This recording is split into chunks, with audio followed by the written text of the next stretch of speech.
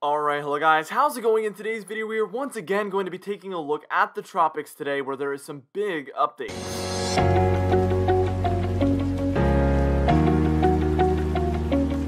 Anyways, for today's comment of the day, I want to know, obviously, we had Tropical Storm Bill from one of these, but do you think that either of the other two will become a tropical storm? Let me know in the comments down below whether you think they will or not, and I'll be picking one of those for tomorrow's video.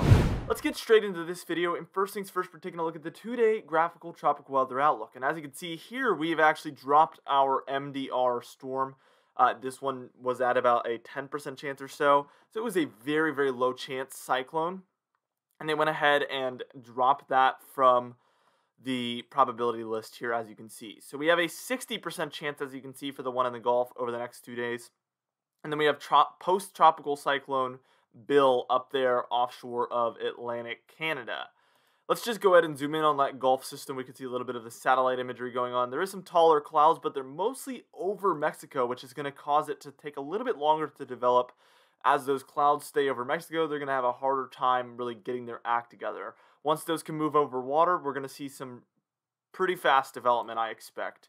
Now here is our post-tropical cyclone Bill's cone forecast, and as you can see, we have very limited amounts of time with this storm. By 8 a.m. This morning, it should be mostly pretty much dissipated near Newfoundland, but it does still have very strong winds and some heavy rain associated with it, so you're going to want to, if you're in Newfoundland, you're going to want to pay attention to those potential impacts, as they could actually be pretty bad. Now, let's go ahead and take a look at the 5-day graphical tropical weather outlook. So that leaves us basically with only the Gulf system to take a look at, but we do have a 90% chance of development down there over the next 5 days. So their confidence has basically gone from, we've watched it over the past week or so, go from about a 20 all the way up to where now it is at peak value at a 90% chance. Super crazy to watch it progress this way. And I love making videos on the weather because I get to kind of document it all. And pay a little bit more attention than I would have before I started making weather videos.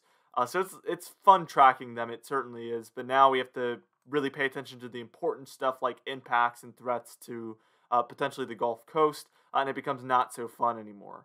Now here's our satellite imagery for Tropical Storm Bill, and as you can see, there's not much of anything going on. There is some heavier rain there to the northwest of our low pressure center, which is somewhere in the middle of the screen there. Again, there is also some stronger wind still associated with this. It's not being downgraded because it has less winds. It's being downgraded because it's not tropical anymore. So there is some different dynamics going on there for sure. Now, what we're going to do is we're going to move on, and we're going to take a look at the satellite imagery for both of the other systems. We're also going to take a look at a probability forecast for all of these systems. And then we're even going to take a look at the spaghetti models and intensity guidance at the end of the video.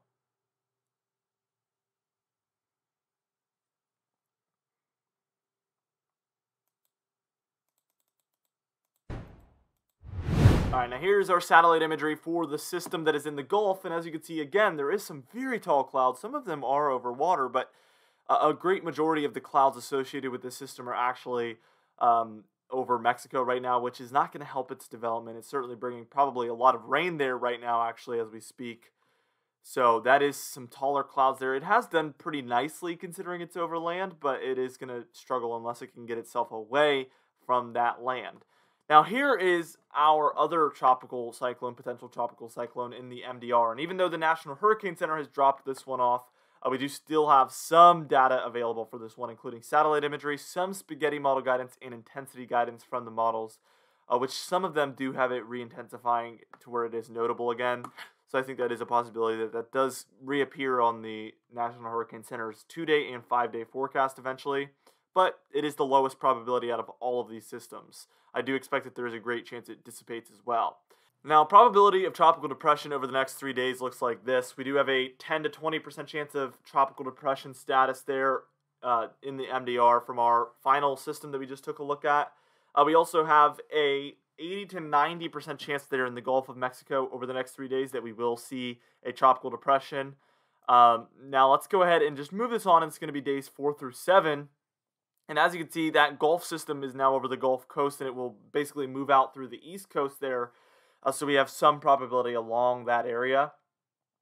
We also have our 40 to 50% chance of tropical development towards tropical depression status there south of the MDR.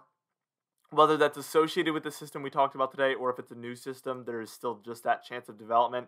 We also see the Southern Caribbean shows up another potential area of interest. Now, probability of tropical storm peaks out at days 2 through 5, where we do end up having a 40 to 50% chance there offshore of Texas. Very, very interesting stuff there. Now, let's go ahead and start taking a look at the spaghetti model guidance, and we're going to start out with our Gulf system, and it kind of still looks like some cooked noodles, but we do see there is a cluster of cooked noodles taking it towards Florida or Louisiana, which is increasing my confidence a bit. We do have an area of agreement there, and the interesting thing with that track that would be pretty bad is it does move offshore of the East Coast as well, which means this one could be around for quite a while, because if it moves over water, it might not even dissipate. It might just continue at tropical storm status or worse. So we're going to need to watch that extremely closely if it's going to move offshore of the East Coast, let alone impact the Gulf Coast there as a system that just moved across the Gulf, which usually means it's going to be pretty strong. Now, what we're going to do is we're going to move on, and we're going to take a look at the intensity guidance for the system, take a look at the spaghetti model guidance for Tropical Storm Bill, and then also take a look at nvest 94L, which is that main development region storm as well.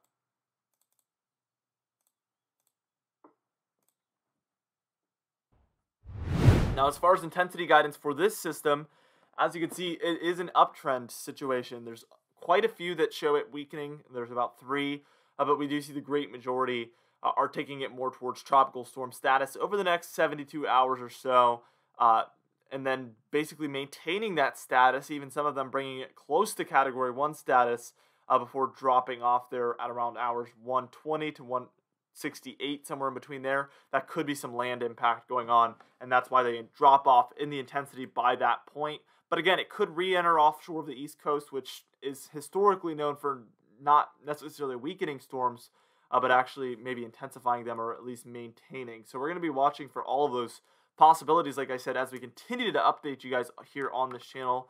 Be sure to subscribe if you do want those updates, though. Now, for the spaghetti model guidance for Tropical Storm Bill, or I guess post-Tropical Cyclone Bill, we see this one is expected, like I said, to hit Newfoundland or very much so come close and graze Newfoundland there. But this one is also expected to possibly curve around and go towards Europe as a low-pressure system that could be a strong storm, definitely not tropical by that point. Now, the intensity guidance here for Tropical Storm Bill is basically a sharp drop-off. As you can see, it's going to quickly, over the next 48 hours, drop to below tropical storm status. I do expect that to happen this morning or afternoon. Now, we do have some spaghetti model guidance for that nvest in the MDR, like I said, and as you can see, they take it basically where we expect it to go, straight to the west or northwest. Now, as we get to the intensity guidance, things get a little bit interesting. We have 2 separate sets of models starting it out at a different intensity. One there at around 15 knots, and then one there at about 25 knots. The one thing that is consistent with pretty much all of these is that they all take it upward. They're all intensifying over the next 48 to 72 hours. And even quite a few of these take it towards tropical storm status. This is why I haven't completely lost faith that this one will eventually become some sort of tropical threat. So we're going to continue to track this one as long as we have model guidance available for it, and as long as it is a potential storm that could re-intensify and potentially one day become a tropical depression or tropical storm or even hurricane.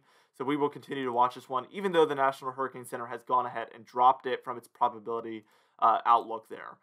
Anyway, guys, thank you so much for watching this video. For today's confidence tab, we maintain it a 5 out of 6. There is a few things that we're a little bit lower confidence in.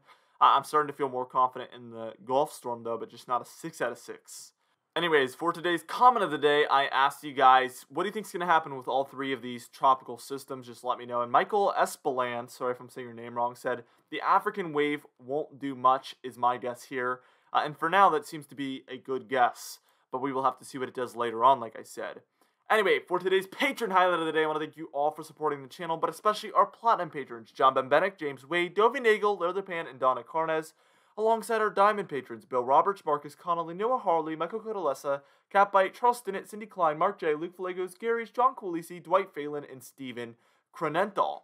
If you would like to be a part of this Patreon end screen of the day, you can do so by joining our very amazing Patreon page in the description and in the pinned comments down below. I would also like to thank our channel members Hair Farms 1 and Catbite as well. If you'd like to join this page, that'll be next to the subscribe button down below. Anyway guys, thank you so much for watching this video. Be sure to destroy the like button, leave a comment down below to help the YouTube algorithm out, and be sure to subscribe if you like weather-related content. I will see you guys in the next video.